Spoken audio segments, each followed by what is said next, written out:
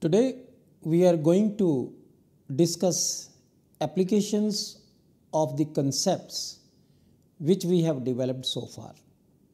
We have derived some expressions, for example, expressions for writing the partition function, expressions for fractional population of any ith state, and in today's discussion we will solve some numerical problems and then we will try to understand that what these results represent.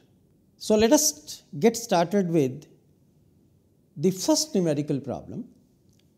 The first question that I want to discuss with you today is that in broad sense, how do the concepts of statistical thermodynamics differ from chemical thermodynamics? Explain by taking an example. This is just a discussion based problem. Numerical problems we will discuss ahead. But the question that is being asked over here is that in a broad sense, in a general sense, how does statistical thermodynamics differ from chemical thermodynamics? Going back to our previous discussion, in chemical thermodynamics we deal with the average properties, we deal with the bulk properties. And in statistical thermodynamics, we deal with the molecular properties. We also discussed that statistical thermodynamics provides a link between molecular properties and bulk thermodynamic properties. Let us take an example. Let's take an example of pressure of a gas. Pressure of a gas, let me represent by P. What is P? P is force per unit area. Consider a gas contained in a cylinder. How do we define pressure of the gas over there? It is the force exerted by the molecules per unit area. Remember that in a container, the gas molecules are colliding with each other. So therefore, whatever is the energy possessed by the molecules that is being exchanged, they are not just colliding with each other, but the energy is also being distributed between different modes of motion. We have discussed this earlier. Now you see how my discussion is changing from an average quantity, that is the pressure, which is the force per unit area. It's an average quantity we are talking about. And then I am talking about that there are different molecules, they are colliding with each other, the energy is getting distributed amongst themselves, not only getting distributed amongst themselves, but also between different modes of motion. So this is how the concepts of chemical thermodynamics that differ from statistical thermodynamics. In chemical thermodynamics, we talk about bulk properties, average properties. Whereas in statistical thermodynamics, we start talking about individual molecules. We talk about the population of different energy levels, and then we connect with the thermodynamic quantities. So therefore, once again, re-emphasizing, what is statistical thermodynamics? Is a link between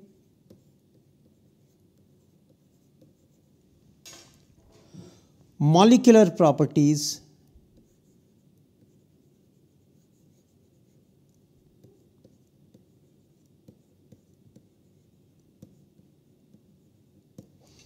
and bulk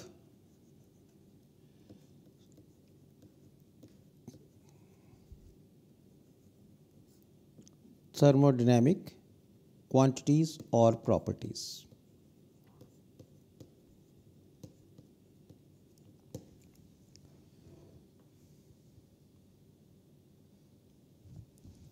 So this is how, in a broad sense, the concepts of statistical thermodynamics differ from chemical thermodynamics. Now let us move to another question. Read the question or try to understand the question carefully. The question is, consider a system of 20 non-interacting molecules, means I am talking about independent molecules, with a uniform ladder of energy levels, each separated by 100 centimeter inverse. How many out of the following instantaneous configurations are simultaneously possible? Justify your answer with suitable calculations. Let us try to understand the question. Consider a system of 20 non-interacting molecules with a uniform ladder of energy levels and each separated by 100 centimeter inverse. So what I have is, I have a uniform ladder of energy level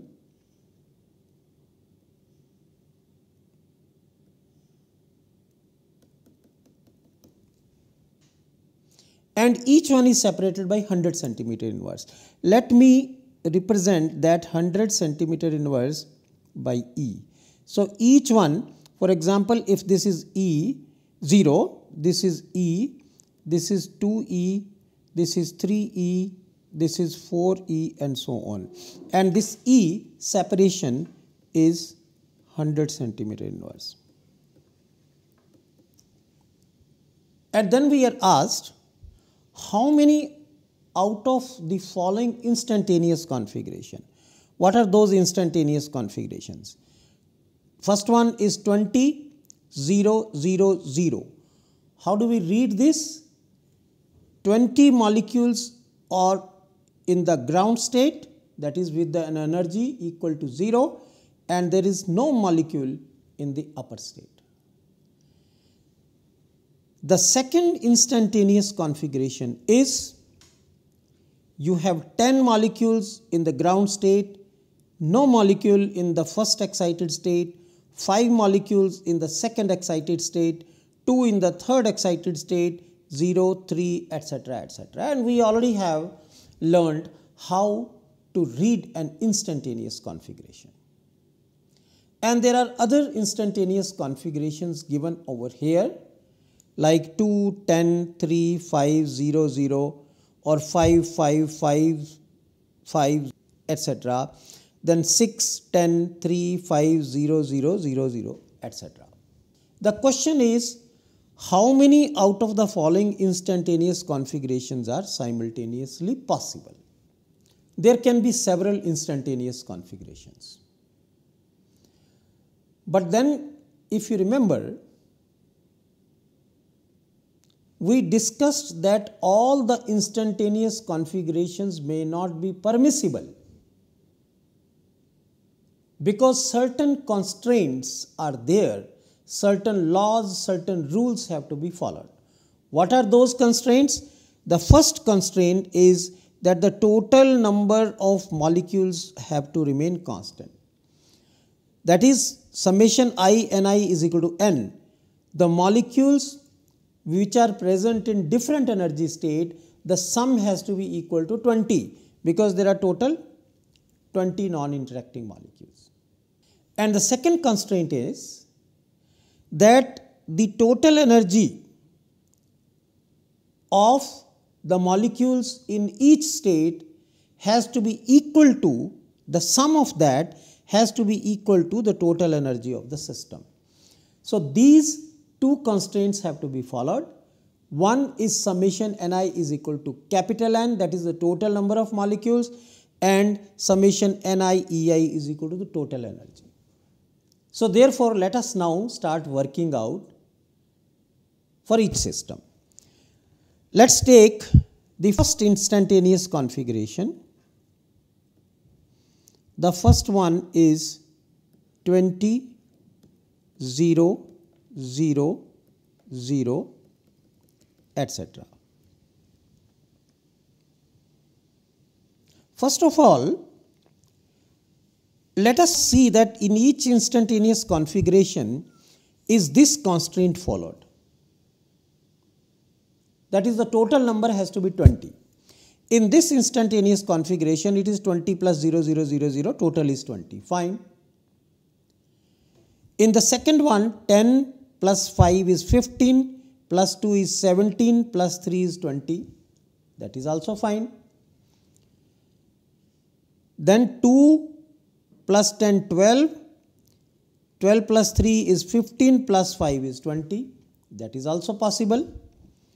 5 times 4 is 20. Fine. Here 6 plus 10 is 16, plus 3 is 19, plus 5 is 24. That does not fit in, because that is not saying that summation Ni is equal to n. So therefore, this configuration is straight away ruled out. Now we have to worry about the 4 instantaneous configurations.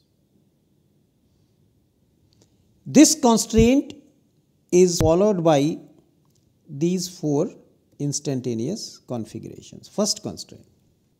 Now we have to check about the second constraint. Let's start working about this. So how much is the energy? Here it will be, let us start writing down.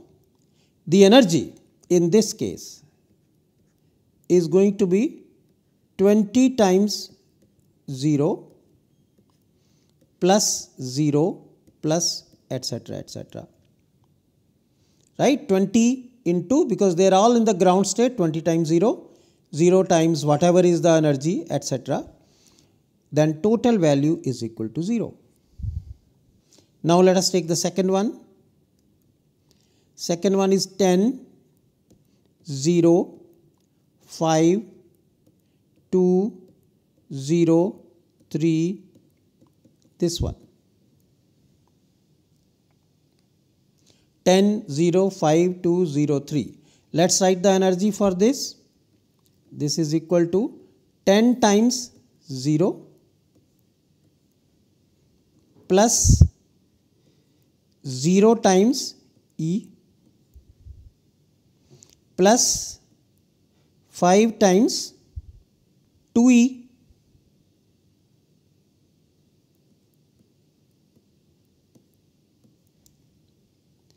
then plus 2 times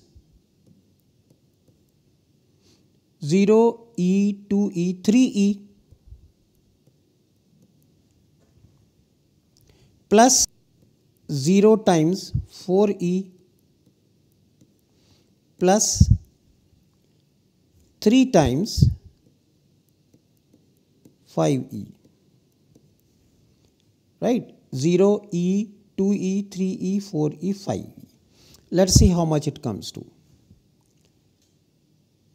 This is coming to 10 plus 6 is 16 plus 15 is equal to 31 times E, where E is 100 centimeter inverse. Now let us look at the third one. The third one is 2, 10, 3, 5, 0, 0, etc. Let's write the total energy for this. This is equal to 2 times 0 plus 10 times E plus 3 times 2E plus 5 times 3E plus remaining all are 0 because 0, 0, 0. So how much this comes to? 10 plus 16 plus 15 is equal to 31E. Now let us look at the last one. We can utilize this space. Here we have 5, 5, 5, 5. So energy is equal to 5 times 0 plus 5 times E plus 5 times 2E plus 5 times 3E and remaining are 0.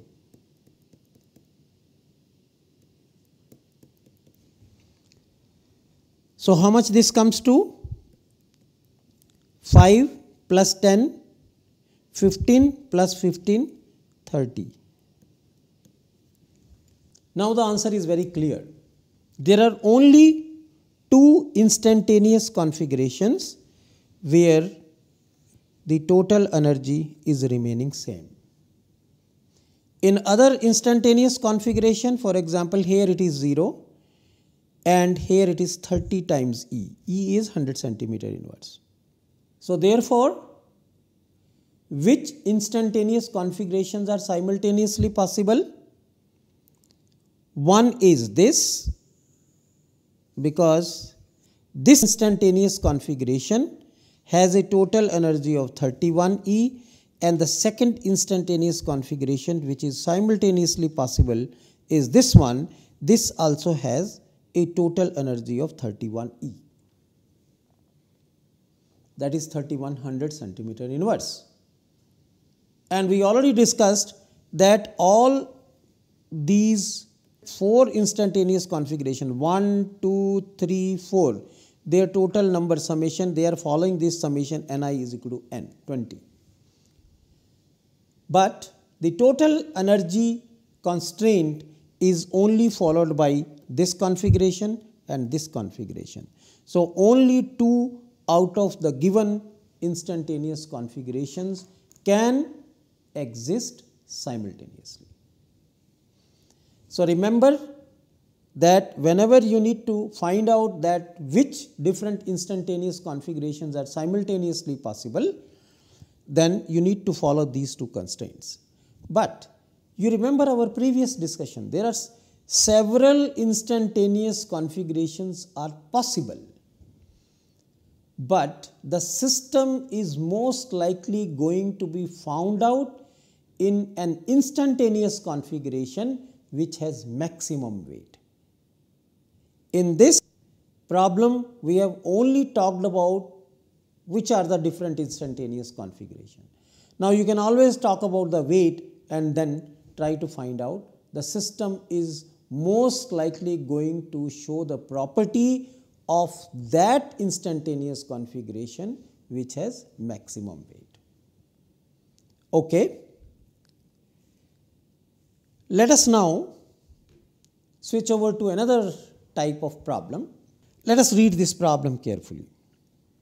For a 3-level system in which different non-degenerate energy states are equally spaced by E, which out of the following expressions is correct for fractional population of second excited state?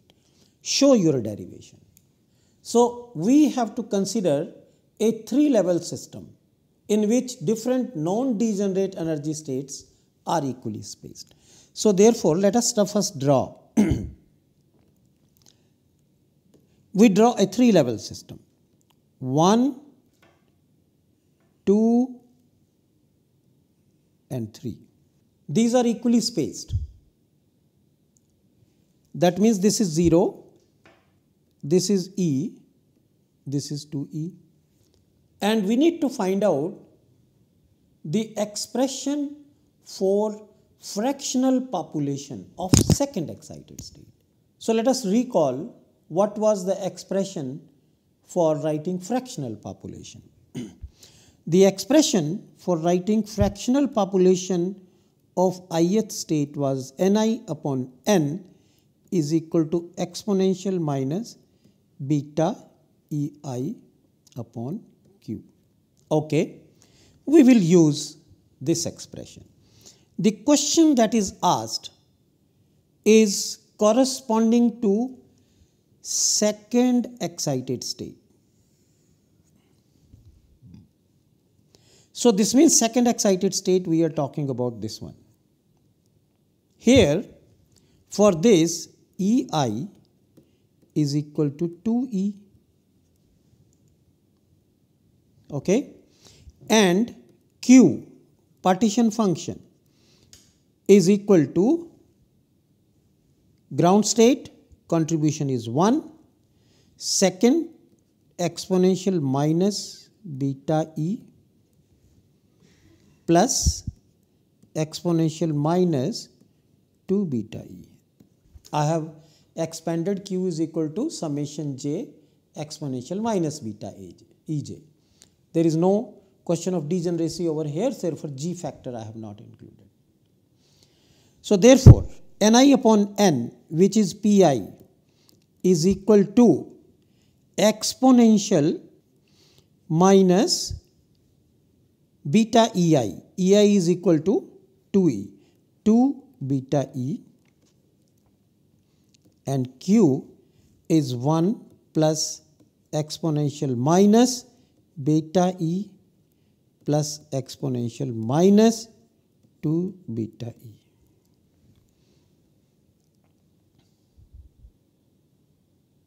Let's take the logarithm on both sides.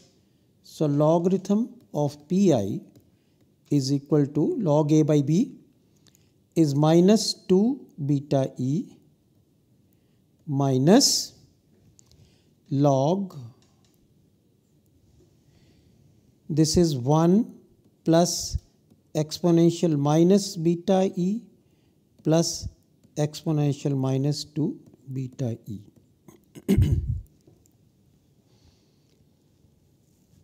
Beta is equal to 1 over kt. This is equal to minus 2E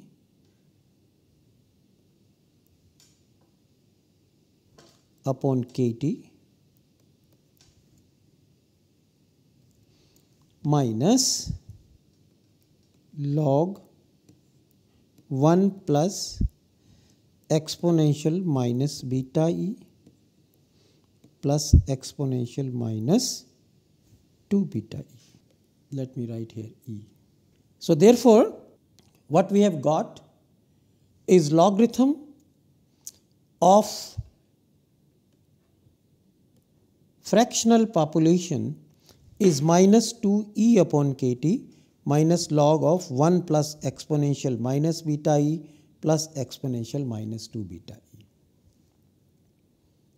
So therefore, the first one is the correct expression.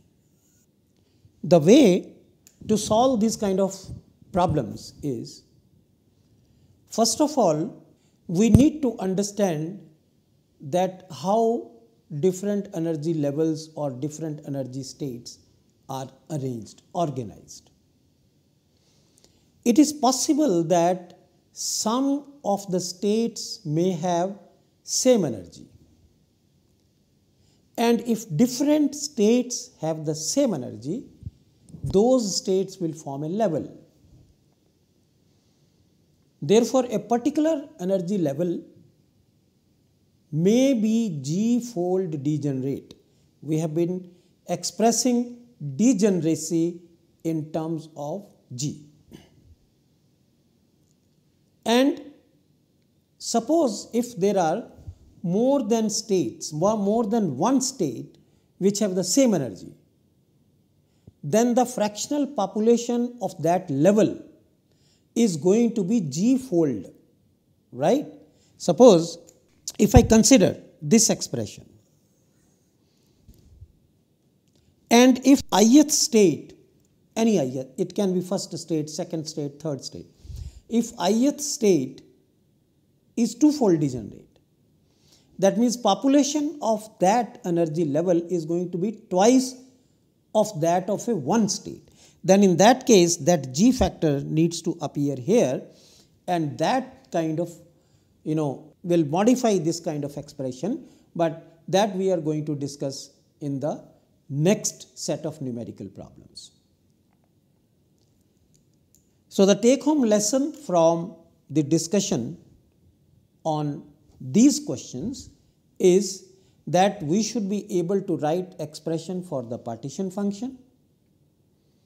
Expression for partition function, if there are discrete energy levels which are given to us like uniform ladder of energy level or some sequence of energy levels, we should be able to write expression for partition function, and then we should be able to write expression for fractional population. Once we are able to write these kind of expression, you will see in the lectures which we are going to now discuss ahead, it will be easier to connect the partition function with different thermodynamic quantities. Thank you very much.